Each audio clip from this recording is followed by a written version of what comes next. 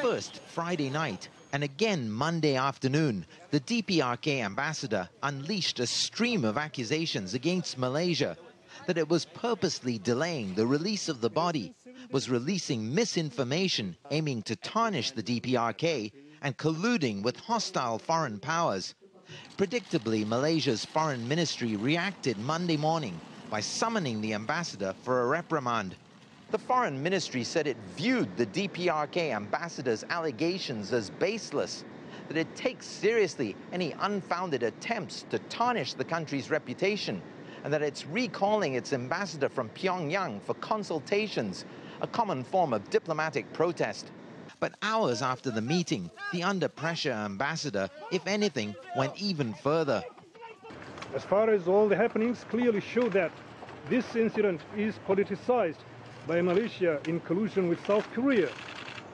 We officially inform Malaysia and international community that we suggest the joint investigation on this incident for its clear clarification.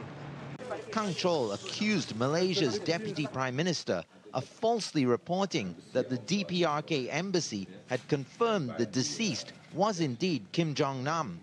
He ridiculed police arguments that they needed to get next of kin to provide DNA samples, and demanded to be able to interview the two women suspected of attacking the victim.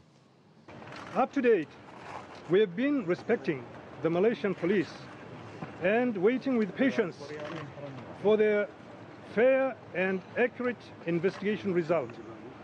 On the contrary, they pinned the suspicion on us and targeted the investigation against us.